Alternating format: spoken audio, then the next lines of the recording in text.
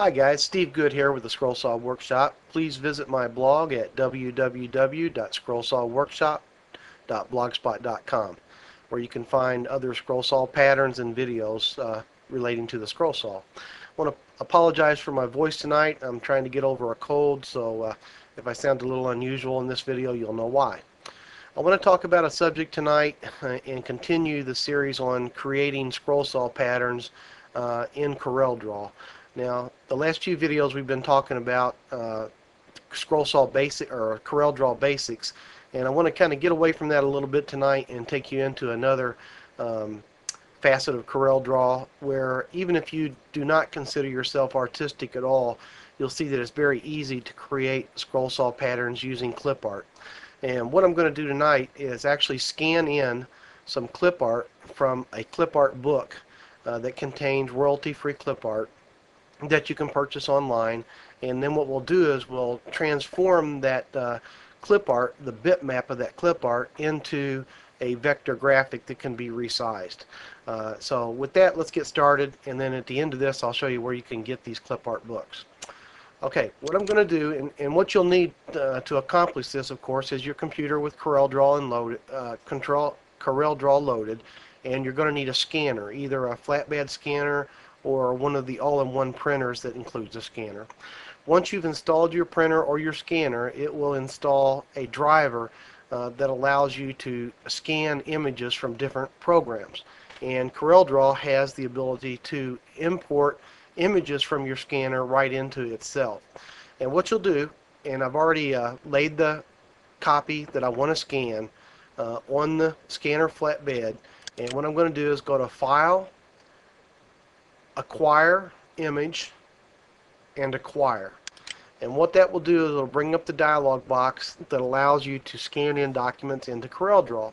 Now what I'm going to do is I'm going to go down here and select the black and white picture text. And the reason I'm doing that is this particular clip art that I'm scanning happens to be silhouettes.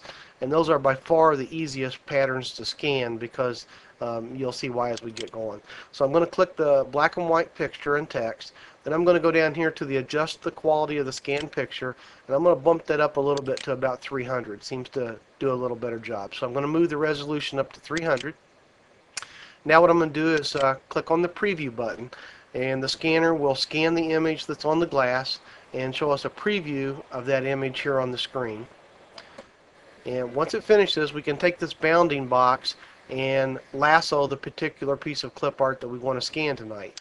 So what I'm going to do is I'm going to click with my mouse on the bottom, and I'm going to bring it up, and I'm going to do this horse and wagon clip art right here. And I'm going to take the left side over, the top down, and what I'm trying to do is eliminate as much of the other clip art as I possibly can so we don't have as much editing to do.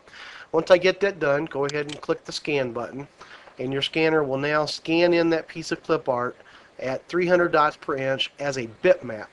Now as you can see, it's scanned it into the page, and we've got little pieces of the other bits of clip art that's surrounding it, so we need to get rid of that.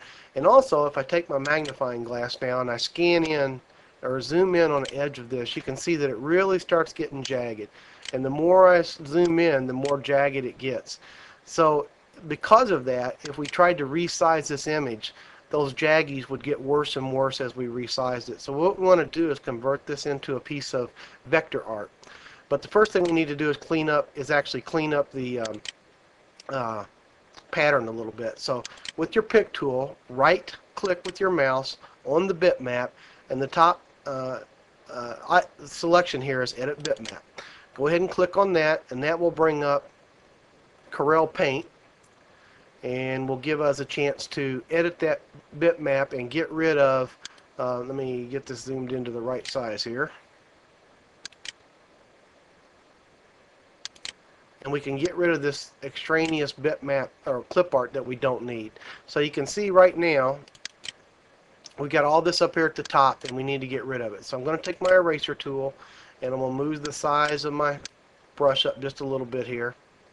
And I'm just going to go through and erase all this extra stuff that we don't need. And we want to get rid of every bit of it, even these little small spots. Get rid of as much as you possibly can. Oops, I didn't want to get rid of that, but that's okay. You'll still get the idea as we go here. And you'll have to move your scroll bars around here depending on how big your screen is, and I've got my resolution turned down real small for the video here. So I'm going to go through and erase as much of this as I possibly can around the top and the bottom, and that looks like I've got it pretty good there. And now when I close down Paint, it'll ask me, do I want to save changes to the bitmap in graphic 1, and hit yes. And what that will do is it will take that graphic that we just changed and replace it with the edited version. Now what I can do is click the right mouse button on the bitmap again, do Trace Bitmap Line Art. Let the Corel Trace program come up, and you'll see that we have the bitmap in the top, and it's down here beginning to work on the trace. And once this progress bar finishes, then we'll be able to click OK, and we will have a traced version of that bitmap on top of the older bitmap graphic. Now we can go ahead and delete the older bitmap, and you can already see as we zoom in here the difference that we have in the edges. See how smooth this is now to the same thing that we had? So now what we can do is with the pick tool, and this is a pretty important step here that most people overlook. With the bitmaps or the new vector graphic selected, go up to Arrange, Ungroup All. And the reason we're doing that is because the background got saved as part of the vector graphic and we want to get rid of it. So now if we click up here in the upper left hand corner, we can drag this background out of the way and actually delete it because we don't need that. And you'll also notice if you move this out of the way, if we lasso this blank area of the screen, that a lot of this appears. Go ahead and do that and delete that also to get rid of all this extra stuff. And now what we have is a bitmap that we can resize and use as our patterns for our scroll saw. So I just colored it in gray and outlined it in black. And now you can see that we can resize it without losing any detail to anything we want. And say we wanted to use this particular piece of clip art as a small clock, we could do that quite easily by going to my scrapbook here, and I'm going to pull out the blank mini clock here. Oh, I don't want that one. Let's do this right here. I'm going to close this back up, and again my voice is really starting to go away on me here, so forgive me. And let's see, I want to do outside like that. And I'm not going to go into great detail on what I'm doing right here. I just want to show you that we can begin to make our scroll saw patterns out of this clip art. So basically all I'm going to do is build a small mini clock here that I can now combine together. And there's a mini clock. Just in a matter of minutes you can put your 1 17 inch mini clock insert right there, build a base, and you would already have a scroll saw pattern just that easy. Now real quick, I want to go over to my website. I'm going to bring it up, and if you look at the top of my website, you'll see the Scroll Saw Workshop blog online store. And I know this is a little bit of an advertisement, but I just want to give you an idea of where you can go find these books of clip art. If you click on that link right there, it'll bring up my store, and the very bottom link is titled Clip Art.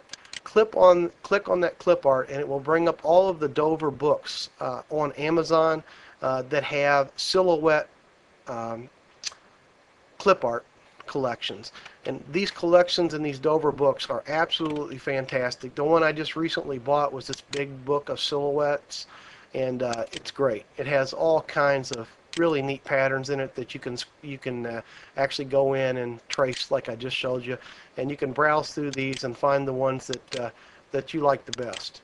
And there's several different ones, and again the silhouette patterns are the best. They're the easiest to scan, whereas just the regular clip art is much tougher. So there you have it, how to scan clip art in and use it for scroll saws for patterns on your scroll saw.